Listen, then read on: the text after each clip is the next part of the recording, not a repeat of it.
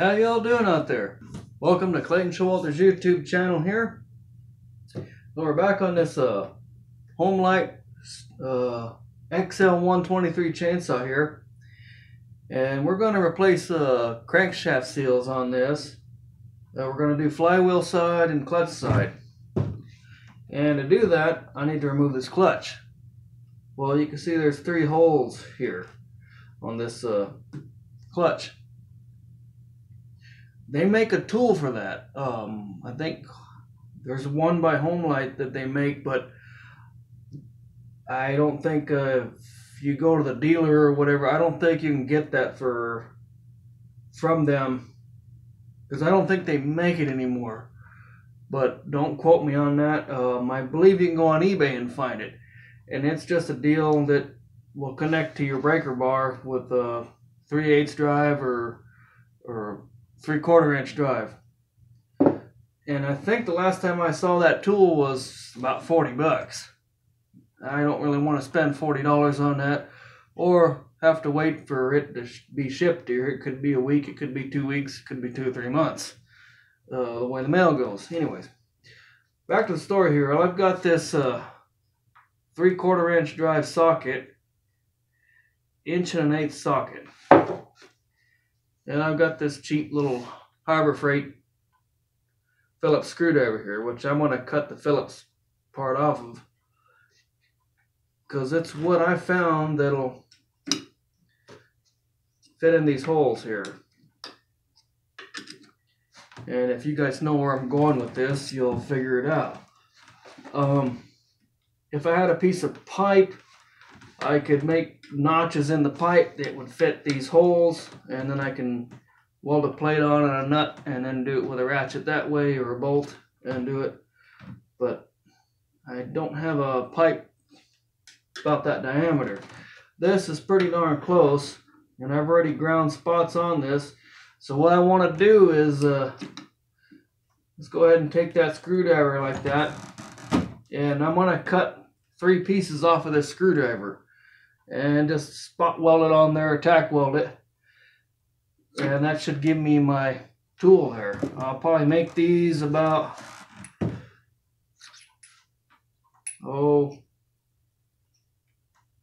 to go in, stick in about 1/4 inch, maybe 3/8 of an inch.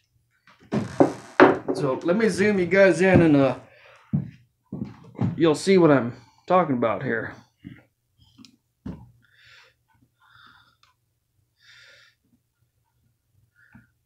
Let's see.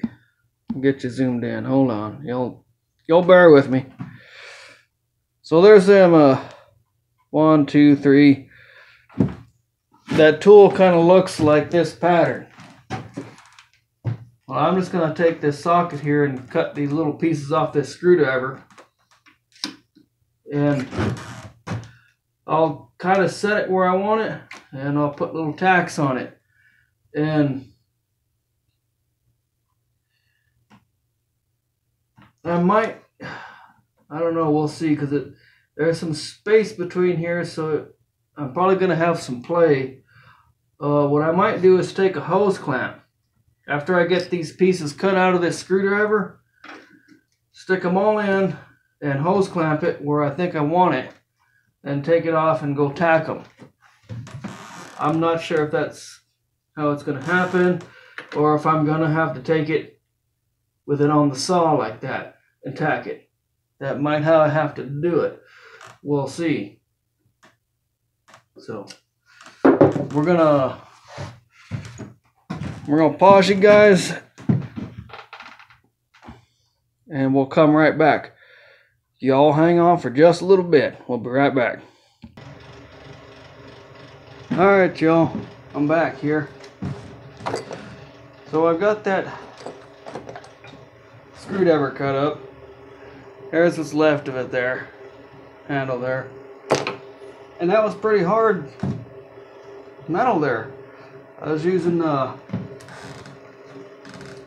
Sawzall with a metal cutting blade. It dulled that thing instantly. I only got 2 pieces cut out of it, then I had to cut the rest, but that was just a little Harbor Freight screwdriver there. I didn't think it was that hard, but it was. That's okay. So we've got our pins in there. And we're going to take this socket and we're going to hold it where we want it at. And we're going to tack it. And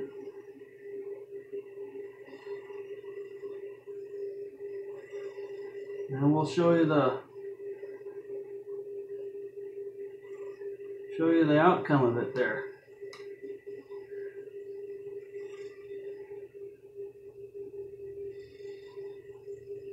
We're just kind of getting these set where we want it there. And we'll tack it on there. So y'all bear with me here. I'm just kind of thinking. Hoping things will go right here. And we'll have a homemade clutch removal tool for an XL 123 or probably many other Homelites. So we'll get this situated here. Oh, that's going to be a booger.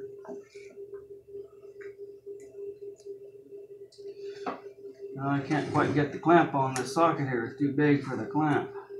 Let's see if it'll stay. Alright. I hope y'all can see what's going to go on here.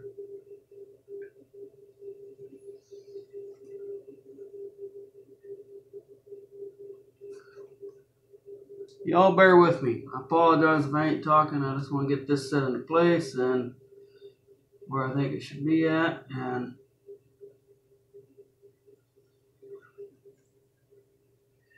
we'll put a tack on her there. And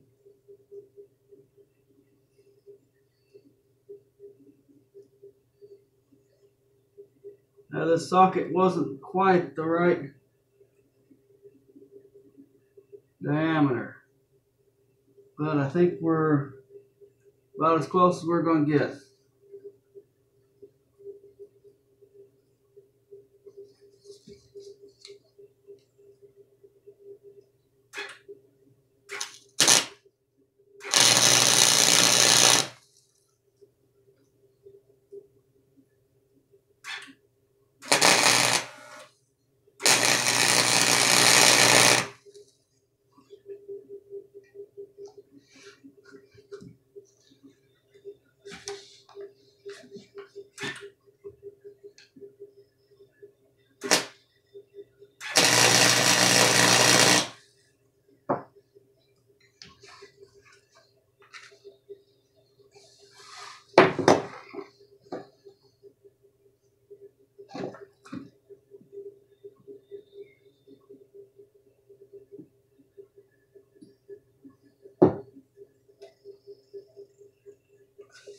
Well, we got that there. It's just tacked. We gotta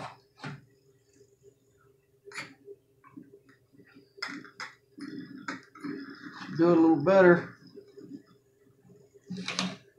So we'll come back here when we got her all a little bit more tack welded. We don't want to go crazy on them pins that we tacked on there. We don't want them to lose the hardness. We don't want them to just go bending in there when we go to take that clutch off there. So I think y'all understand what I'm saying there. So we'll pause you guys. We'll bring you right back when we're going to take that clutch off there. Y'all hang tight.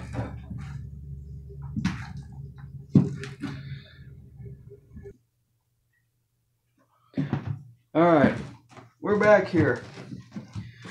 Oh, here's that clutch removal tool that I made for this Homelite XL 123. And these pins are still a little bit long. I'm going to take them down just a little bit more because I know this screwdriver was hardened. It was heat treated. And me putting my welds on there might have made it brittle or took some of the heat treat out of it. I don't want it snapping off. But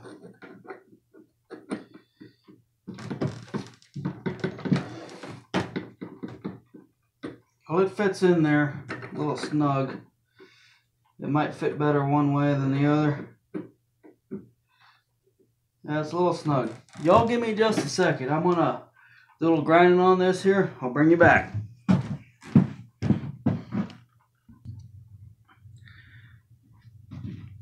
Alright, here we go. Here's this 1.8" socket that we took that Harbor Freight screwdriver and cut up there and made those 3 pins on there. Got it welded on there, and we ground these pins down to where they're a little bit shorter. They're a little bit above 1/4 of an inch. I know it looks more on the camera. So we're going to take this and put it in there. See, it fits that fits the clutch now. So we're going to take our 3/4 drive ratchet. We've got the spark plug removed on the saw. Got some starter pull cord shoved down in the cylinder. Nothing there to act as a piston stop. And to remove this clutch, I'm going to go forward. And some of these clutches on these saws are on there pretty darn tight. So we're going to give her a shot here. Hopefully these pins don't break off.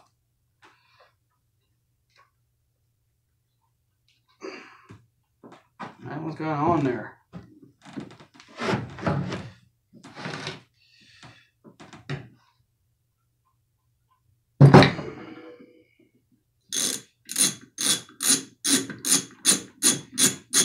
There comes your clutch.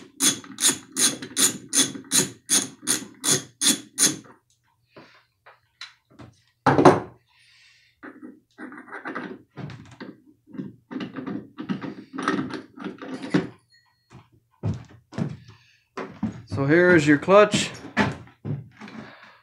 off a Homelite XL 123 chainsaw. That is.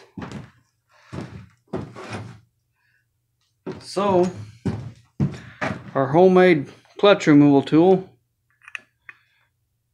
worked like a charm. How do y'all like them apples? I think that's pretty darn good. I'm gonna have to put my name on that sucker. That's worth more than gold right there. At least to me anyway. So now your clutch is off. Here's your clutch drum. This plate stays in there. And you got your needle bearing here. There's your needle bearing and a sleeve inside there. Don't go losing that. So when you put your clutch back on, you got this little spacer deal here. That'll go on first. Your needle bearing with that sleeve. And this inner washer plate here goes on. Stuff your clutch drum on there. Remember this side where you see these springs, that goes to the inside. And you tighten the clutch back on towards the rear of the saw. Well, there you go. Homemade clutch removal tool. So, well, I hope you all enjoyed this video here. I hope you enjoyed my little cooking video when we was cooking up some teriyaki chicken there. Boy, that was some tasty stuff. Good stuff. So we're going to come back on this saw here with another video. We're going to remove the oil pump. We're going to be doing some crank seals on it, I believe. Possibly another pressure vacuum test. And see, we got it running. I didn't have time to take a video of it running how it was running. It's running a whole heck of a lot better than it was. But something's telling me it's still kind of got an air leak. Because when you tilt the saw forward or on its side, it starts idling. The tune changes. It kind of gets a little bit erratic. Not a whole lot. Not too bad. But what the heck? I got seals for it. At least I hope I got the right ones. And we'll pop the oil pump and flywheel off and look at our seals and see if we got the right ones. And we'll take a video and show you the seals that I have here, and maybe this will help somebody out down the road that's got one of these Homelite XL 123s out there that might be having this issue. And if you want to make one of these sockets here, 1 1/8 inch socket, it's a 3/4 inch drive, or you can use a piece of pipe or whatever you have at your fingertips. This is what I had, and this is what I chose to use, and cutting that Harbor Freight screwdriver up. So I hope y'all enjoy this video. I hope y'all are doing well, and thank you guys for hanging out with me. I really do appreciate y'all hanging out, spending your time with me here. It really means a lot. I don't take that lightly, so y'all keep watching my channel. I would really appreciate it, and share it with your friends. Hit that subscribe button now. I'll go ding, ding, ding. Hit that bell. And give me a thumbs up or two if you don't mind. And as Buck and Billy Ray puts it, let's all be kind to one another and help each other if we can and love each other. Y'all take care.